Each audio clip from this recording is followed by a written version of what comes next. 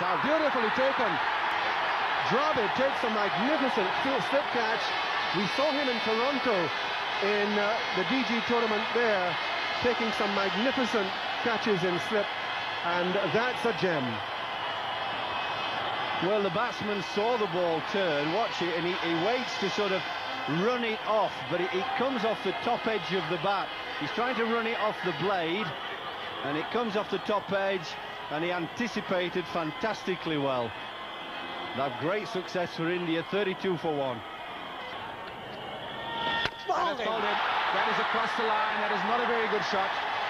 Putar Dipanar, who has done so well, a few shots of indiscretion, but a good debut ending in poor fashion. He won't be pleased with that.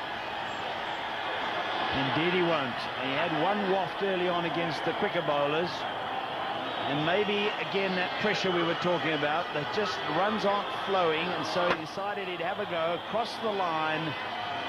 Missed it, but Joshi didn't miss, and so away goes Putar Dipanar, 17 from 53 deliveries, and South Africa 39 for 3. Is this a bat pad? It is indeed. Up goes umpire Sharp's finger, and South Africa have lost their captain, Hansie Cronje, to a bat pad at silly mid-off. And now they really are in desperate trouble at 45 for 4. Joshi strikes, little inside nick onto the pad, up it goes, comfortable catch to bat pad, no problem at all. Umpire Sharp says you're on your way. So the captain of South Africa departs for 2, and South Africa in deep trouble at 45 for 4. Rhodes, who immediately starts with the reverse sweep and is caught. He's caught at what is a short third man, but suddenly finds himself being a short fine leg when Jonty Rhodes decides to reverse sweep and hits it straight down his throat. Well, I've never believed in this shot. I don't think there's a percentage in it, especially when you've got a man fielding right there, and straight into the basket. So Jonty Rhodes departs, 1 to his name of 4. South Africa really struggling now, 85 for 6.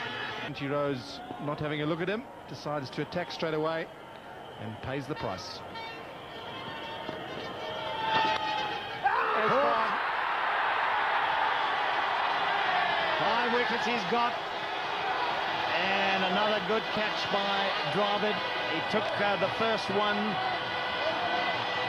which was a diving effort to his right to get rid of Herschel Gibbs, and that went quickly as Pollock played forcefully at it.